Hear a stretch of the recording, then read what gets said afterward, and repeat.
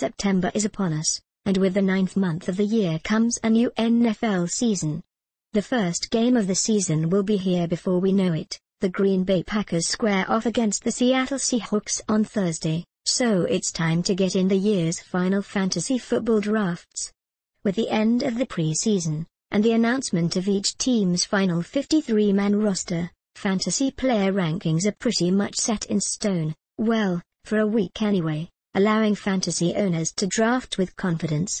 The first round of every fantasy draft is extremely important, as making the wrong selection isn't exactly a death sentence, but it sure does make obtaining your league's championship a little more difficult.